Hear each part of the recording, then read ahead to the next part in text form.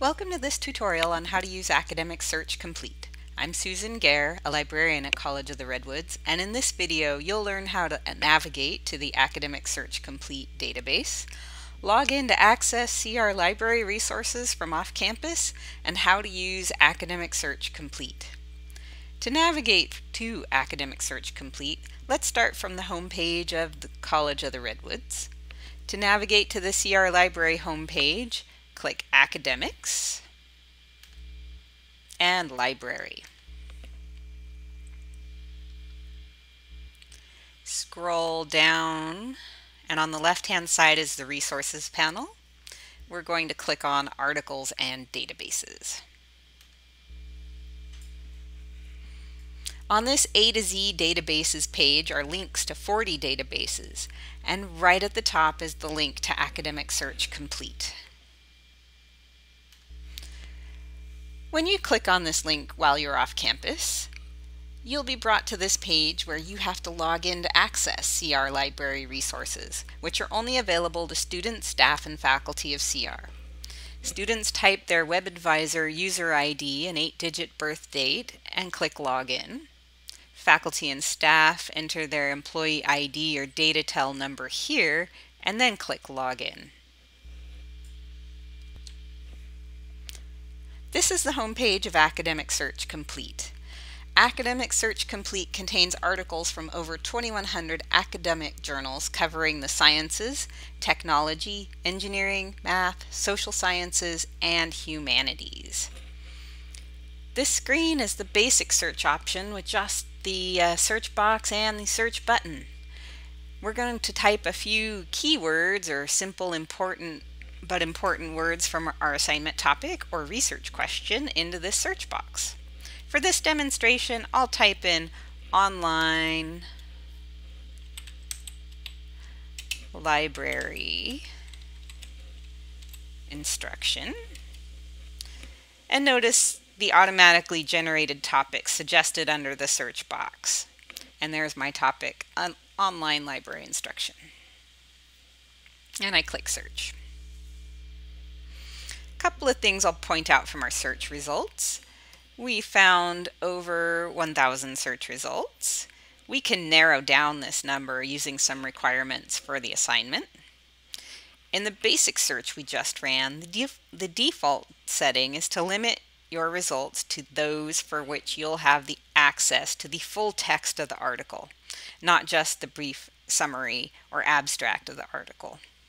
If you use advanced search, you'll have to check that box.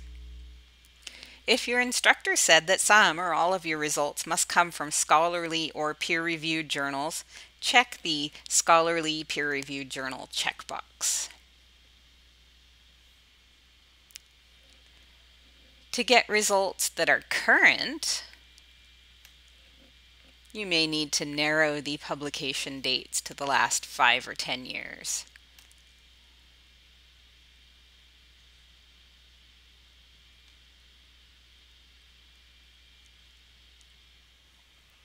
If you still get lots of results, you can add some more search terms to get results that are even more relevant to your research topic.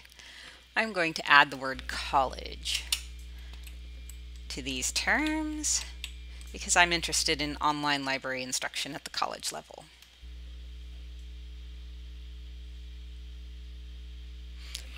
At this point, you'll want to start identifying and saving the articles that you might like to use in your research. Skim the titles and abstracts for relevant articles. So there's title. This is the first couple of lines of the abstract. And you'll scroll down.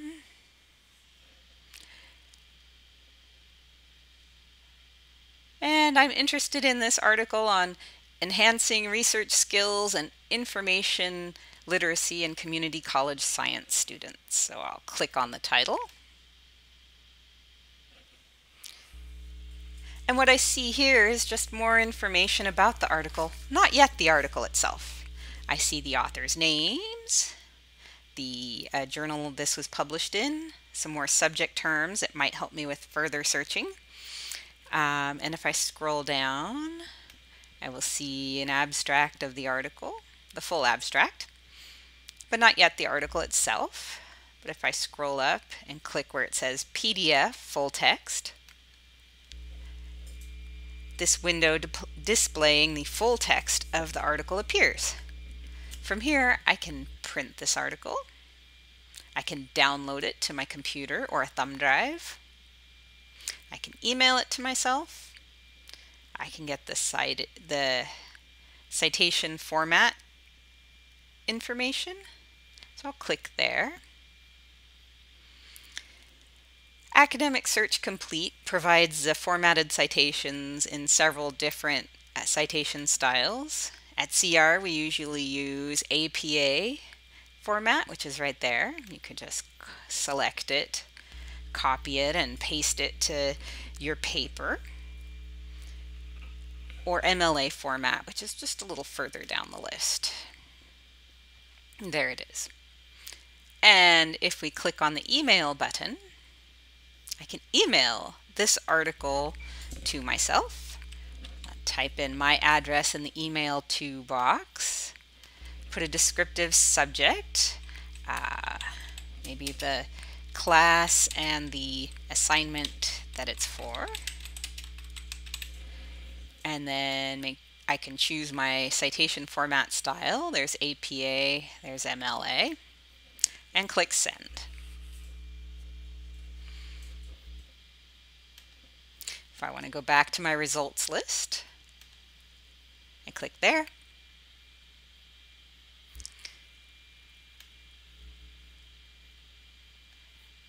And